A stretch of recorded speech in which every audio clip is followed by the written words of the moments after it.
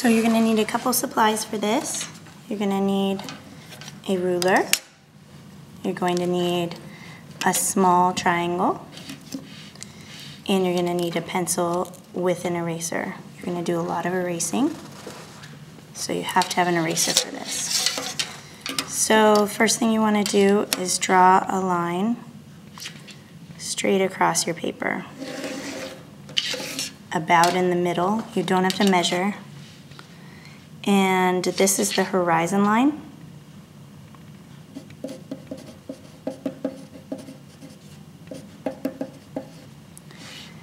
Then you're going to put a dot about in the center. Doesn't matter if it's not exact.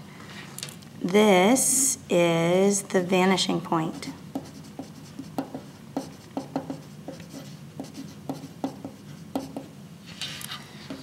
The next thing that you want to do is draw a rectangle on the right side of your paper below the vanishing point. And you want it to be as straight and true of a rectangle as it can be. You don't want wonky sides. Okay, so you're going to draw a rectangle on the right side to the right of the vanishing point and below the horizon line. Okay? Push pause if you need to. Then you're going to draw another rectangle. Doesn't have to be the exact same size or shape, but it's also going to be fairly small. And it's going to be below the horizon line to the left of the vanishing point. Go ahead and push pause while you draw that second rectangle. Okay, next thing that you're going to do is draw a line, 3 lines, one from each corner of the rectangles that will end at the vanishing point. So line the ruler up with this corner of your rectangle and the vanishing point. Draw a line to the vanishing point. All of these lines you want to draw super lightly because a lot of them or portions of them will get erased.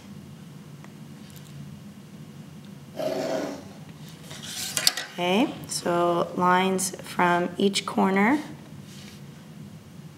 of the rectangle to the vanishing point. We're not going to draw a line from this corner because it would be hidden behind the building. Okay, and then I'm going to do it the same way from the other rectangle.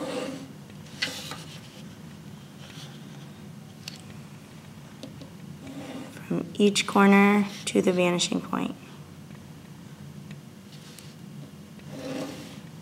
Okay, push pause while you do what I just did. Okay, next step is you're going to cut off the buildings wherever you want them to be cut off, because right now these buildings are going on and on and on into infinity, and that's impossible.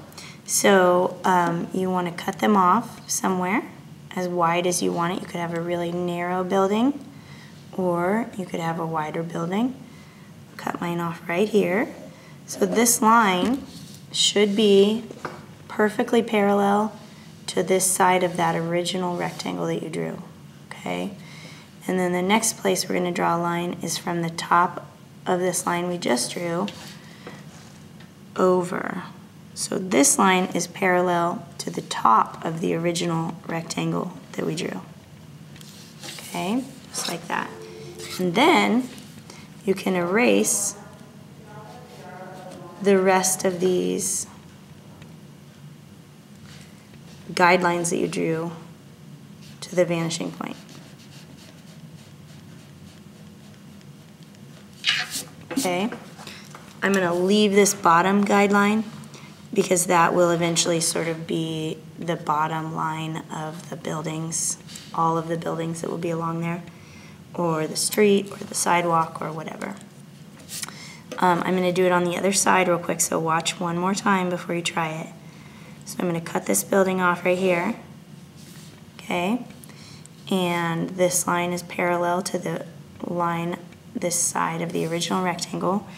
And then from the top of that line, I'm going to draw over, and I want it to be as parallel as possible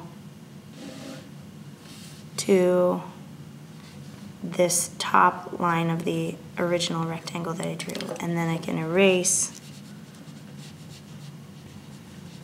my guidelines that go to the vanishing point. Okay, push pause while you cut off your buildings and erase your guidelines. All right, the next step is to add more buildings. So I am going to put another line. I'm going to leave a tiny space between the back end of this building and my next building. And with this one, I'm going to go a little bit taller. I'm going to go up above the horizon line, okay?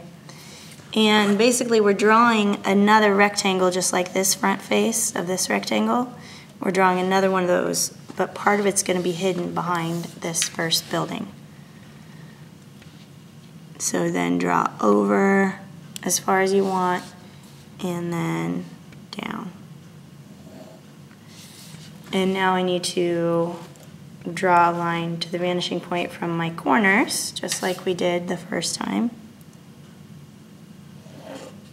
Okay, I can't draw a line to the vanishing point from this corner because it will be hidden behind that building, all right? That's what happens when you go above the horizon line.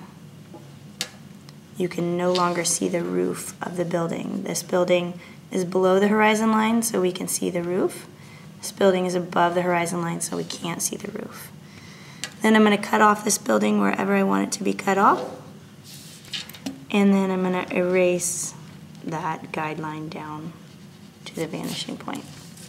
Okay? Do the same thing on the other side. Draw a line straight up. This one I kind of want a really tall building. Bring it up a little higher. And then I need to finish that rectangle. Bring it over. Bring it down. So here's my front rectangle face, but part of it's hidden behind my first building here. And then from the top of that rectangle, I'm going to draw straight down to the horizon line, to the vanishing point. At some point, you start saving yourself time and you don't have to draw out that entire guideline. You can just draw part of it and then draw down, and then you don't have to erase all the time.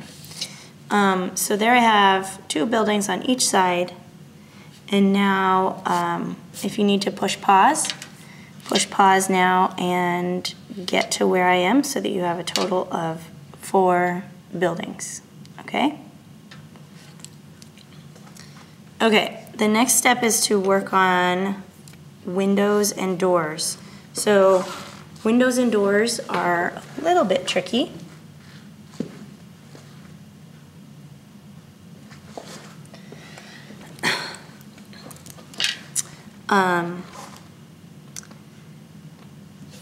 If you look at, so this front face of the building, all of the front faces, the faces that are closest to us, where we're standing from our vantage point, these front faces are perfectly normal rectangles. So the windows that are on those faces will also be perfectly normal rectangles. The faces of the buildings that are moving away from us, moving toward the vanishing point, these faces, the top and the bottom of the buildings go toward the vanishing point. So the top and the bottom of the windows should also be drawn toward the vanishing point. Let me show you what I mean. So right here, draw 3 windows on this front face. and they should be perfectly normal rectangles.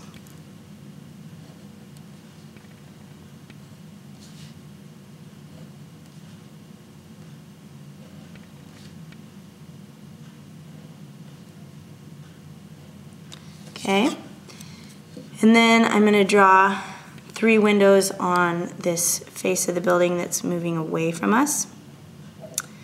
The sides of the windows are straight up and down vertical, just like the sides of the buildings, okay? Actually, all the vertical lines in our entire drawing are straight up and down vertical, okay? So from the top of that line I just drew, I'm going to draw the top of the window, and notice I'm lining my ruler up with the vanishing point. The tops and the bottoms of windows and doors get drawn toward the vanishing point, just like the tops and bottoms of those sides of the buildings. Okay, and then I can draw in the other side of my windows. And this side of the window should be perfectly parallel to the other side of the window that we drew. Okay, so it should look like that. And then if we wanted to draw a door, here I'll draw a door on the side, it's exactly the same thing.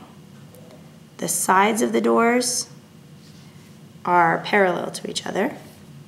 The top and the bottom of the door should be drawn toward the vanishing point. On this one, because it's sitting on the bottom of the building, the bottom of the door has already been drawn. And then the other side of the door, as well as a split between the doors, if you're doing double doors, those will be straight up and down vertical. Okay? So that is the basics of 1-point perspective. Let's see if I can give you a better view.